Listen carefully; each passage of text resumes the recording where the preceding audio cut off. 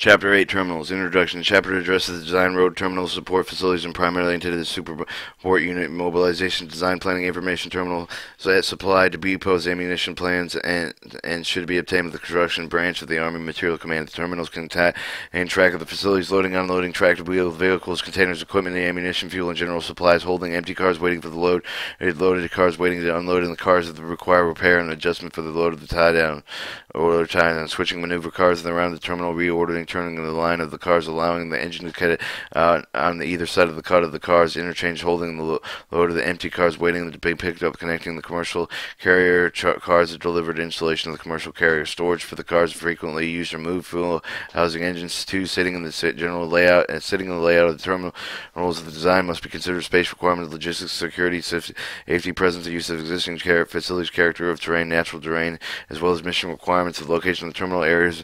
A site must be selected as the correct size, shape, and orientation to provide with the convenient access to both vehicles and railroad service. Where space is very limited, 2 or more separate terminals may be considered to provide sufficient capacity.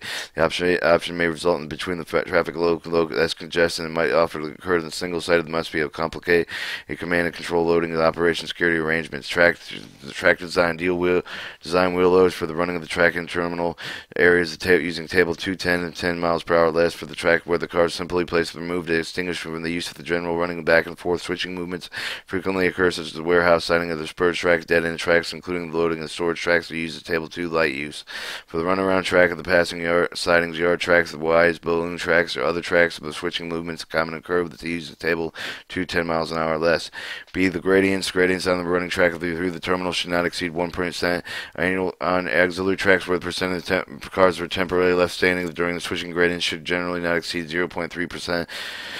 The gradient tracks where the percent cars to the left standing 1 or more days, such as the loading yard and the storage tracks, should generally not exceed 0.2%, the maximum allowable of 0.3. It is desirable to have these tracks slope away from the main track of the connecting track. If the handbrakes do not properly hold on the track, they would not be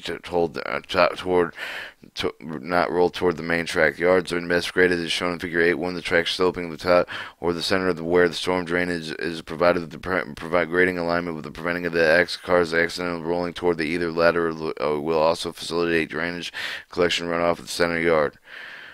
This shows a typical small yard with a storm drain, the 0.1 to 3% slope into the storm drain, the catch basin from the yard of the track of the main track with the storm drains given from 1, 2, 3, 4, and 5, 6 of the ladder tracks, catching and basin droplet inlets between the middle of the ladder tracks.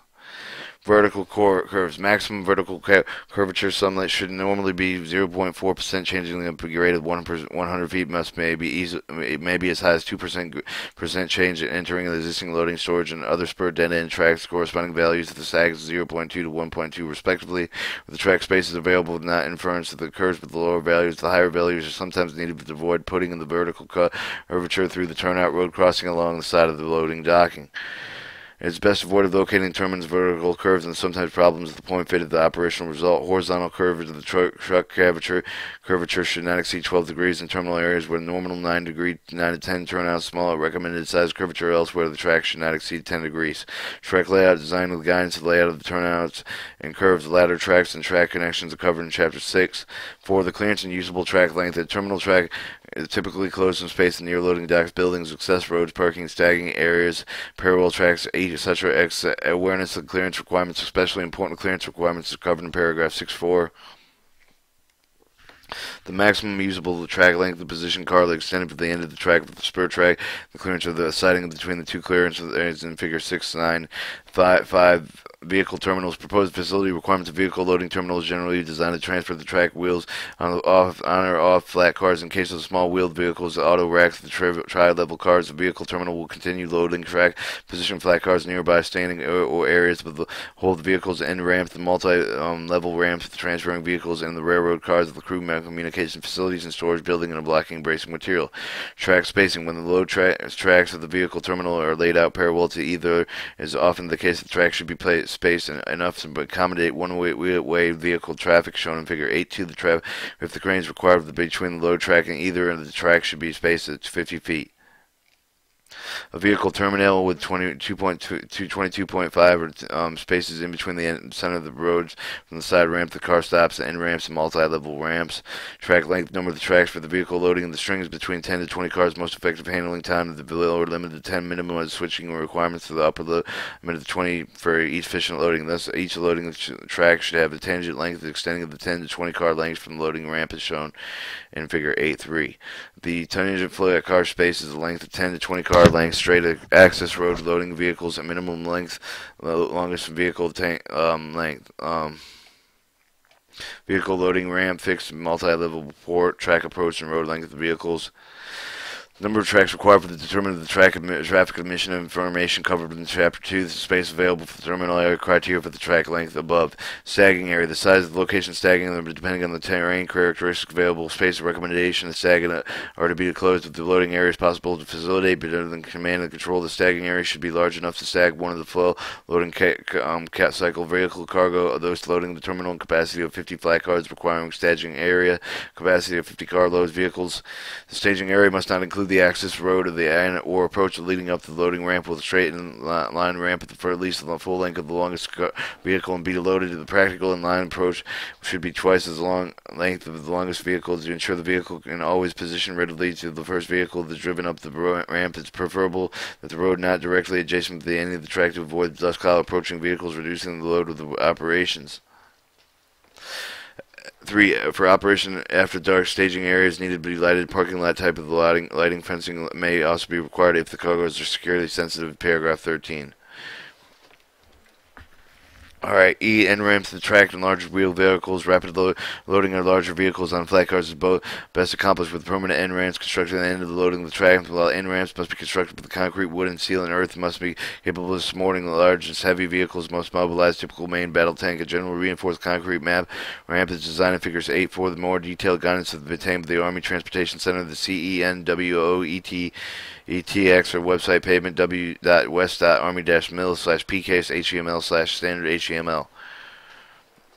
A well-designed engine end ramp will be allow an M1 Abrams tank to be driven on a flat car having lowest platform height of the use of the commercial railroad service. Note it is safer, easier to drive the vehicle from the lower ramp level to a higher flat car level, the vice versa. Provide ample width of the enable the guides to walk on both sides of the M1 tank. Provide sufficient level of the platform length to allow the tank to be completely horizontal position prior to the proceeding on the railway car.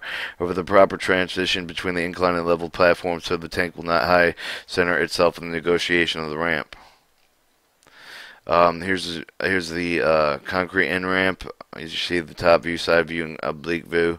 To make the vehicle loading uneasable for the end of the car very close to the ramp platform necessary to protect the car of the ramp and the impact damages when the cars are in position of the ramp. The car design of the varied draft gear length, the mount of the engine of the overhang position over the uncoupling of the lever. This protection cannot be reliably provided the fast wheel stoppings of tracks. The design of the Figure 8.4 incorporates a cutout of the front ramp, the height of the car, and the coupler behind the cutout is concrete block separated with the remaining of the ramp structure. Cushioning expansion joint of the material of the concrete blocker reduces the likelihood of the impact damage of the ramp. 6. Other shock absorbing devices and design devices can be used, including the commercial railway car. The design selects the method best suited for the particular application, while the concrete bumper block could easily incorporated with new construction might prove impractical during rehabilitation. Existing ramp platform will not extensively modified. To permit wheeled vehicles to cross gap between the ramp and the flat car, spanner boards may be necessary. Track vehicles do not require the spanner boards. The fixed spanners are used and they should be detachable so that they will not interfere with the load and unloading of the track vehicles. Multi-ramps with the smaller wheeled vehicles. If installation requirements to mobilize large quantities of small wheeled vehicles, the recommended multi-level ramps may be used to bi-level, tri-level rail cars. These ramps are portable pieces of equipment that either purchase, maintain, and installation leased of the commercial railroad when needed, like end ramps. Multiple level ramps are positioned at the end of the track spur. The typical multi-level shown in the figure 8.5 portable multi-level ramp. Installation is important to the ground underneath. Multi-level capability of bearing weight of the ramp, plus the heaviest vehicle loaded to the Portland cement concrete pad recommended to ensure the ground ramp and stability. 6. Breakable bulk small cargo terminals. The permanent side ramp of the parallel tracks are recommended for load breaking pull cargo into the boxcars, stacking cargo, large opening near surrounding the ramps. The several parallel tracks running through the terminal. The ramp should be constructed along the outermost track. B-side ramps must be meeting the following design criteria. The ramp must be capable of supporting the weight of the fully loaded 4,000 forklift. The ramp platform must be allowable sufficient area of the forklift to maneuver.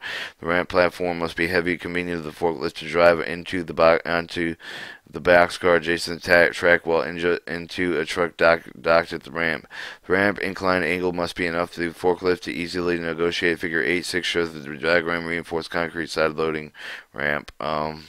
Side loading ramp with its oblique view to the side of the evaluation height of to match the car to the floor of the plan view concrete side ramp.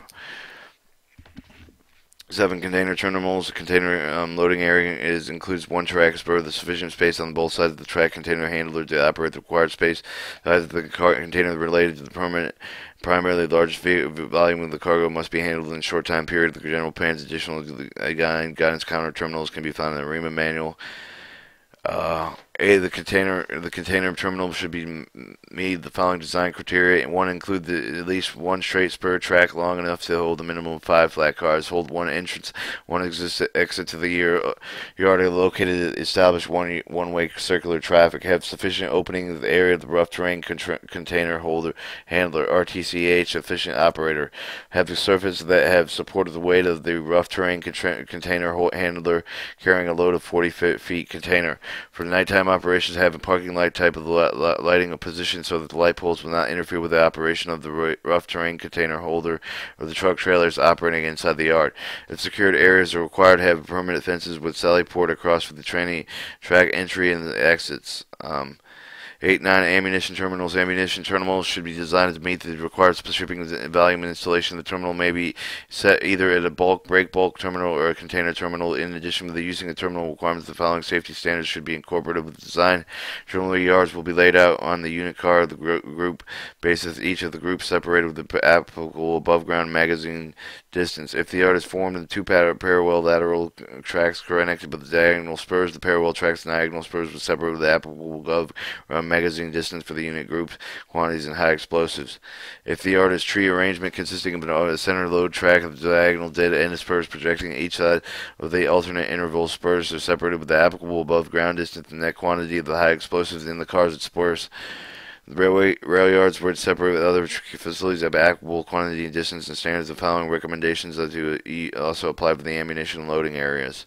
If loaded ammunition will stay in the terminal area the sufficient time, the area should be completely fenced. The sally ports across the track entering the road area have low locking pedestrian vehicle gates. The area should be lighted in parking lot type of lighting. 3. The guard tower should be posted in position to allow the vertical observation entire ammunition loading areas. Pole terminals. Design of the pole terminals handling the storage of the regulated federal, state, local environmental protection agencies, as well as state and local fire marshals, and should be in contact with the design of the POL. So that the appropriate standards are then incorporated with the design. The POL handling storage should be completely fenced, sally ported across the tracks, entering and having locking pedestrian vehicular gates. See paragraph 13. The area should be lighted in parking lot type lighting. 10. Car interchange. Purpose of the interchange of the area of the yard consists of one or more tracks used to transfer the cars between the installation railroad and connecting commercial carrier. These tracks are usually located near the junction of two railroads. Arrangement figure 8.7 shows an example of the interchange yard arrangement of one or both the outer tracks normally designated running track left cars for the other tracks. A significant combined length of the handle, the largest expected number of the cars come in and go out at a time. Interchange yard with the main line, the derails and sally ports and security fence line around the installation railroad network from the interchange yard. running track. An open running track through the interchange yard will allow the installation commercial railroad access to either end of each of the interchange track that otherwise leave unblocked connection between the two railroads. The running back track can also be used temporarily for switching. This would make it easier to rearrange if needed to pull out of the selected cars for any of the track. Any installation frequently grade crossing when or at least one heavily traveled road crossing tracks are graded, especially cross angles of less than 45 degrees. Access to either end of the cut of the cars usually required will permit the engine allowed at the front of the train, pulling the cars, rushing the person, pushing in either direction, providing much visibility is safe at the road crossing. Set of tracks is sometimes useful out of the additional track, the perhaps short spur at an interchange with a special oversight load for the cars in need of repairing, which will be placed only on the end of the month and of the train with special movements, and they need separate handling.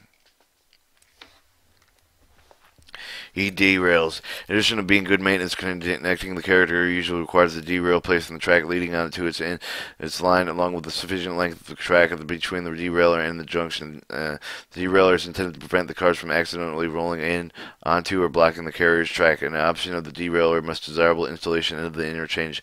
While the derailers themselves are not designed, it issue the location with a significant length between the derailer clearance between point of the traction protected. The derailer nearly useless. The designer must allow the safe track length in addition with the length of the track required for the car holding and switching space.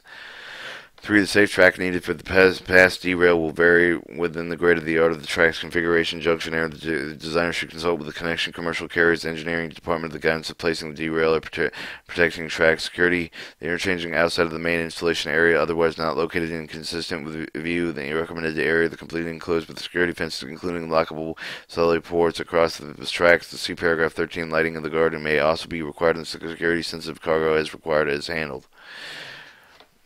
11. Yard, storage, and other auxiliary tracks. Purpose. Yard and storage tracks are intended for respectively short and long-term holding cars of the yard capacity is needed the least equal to maximum number of the cars for installation expected to the handle at one time. Storage capacity must be at least accommodated with the number of the cars to keep the installation over the length of the term. The loading cars are considered the available storage and unless are pre-positioned on the loading.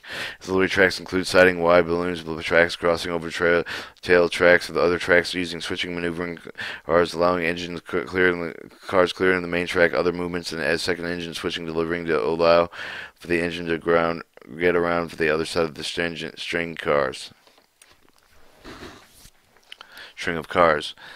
B. Especially where the interchangeable commercial carriers are several miles from the loading site, where the loading site or within secure area of the yard may be required. A yard is typical of several parallel tracks. The figure 8.1 will show, or if there's a holding area waiting to be located on delivery interchange. An example is used here within a mobilization calling for 60 loaded cars to be picked up each day, 60 empties to be delivered of commercial carrier, and with the loading setting of 12 miles at interchangeable point, the accommodated 30 cars are at one time. Installation will likely need a yard to hold at least 30 cars waiting to be loaded. Subsequently, the first 30 after the loaded take more of the room than the second 30 at loading sites. Storage tracks. Storage tracks and storage yard may appear to shown in figure 8.1, but are often designed as spur dead-end traffic. Single ladder indicated the left corner figure 8.8 is usually not essential to have access to either end of the storage, thus saving the cost and maintenance turnouts at one end of the storage tracks. Auxiliary tracks. Figure 8.8 shows the common auxiliary tracks application is below. Auxiliary tracks show the warehouse area with the storage tracks going to the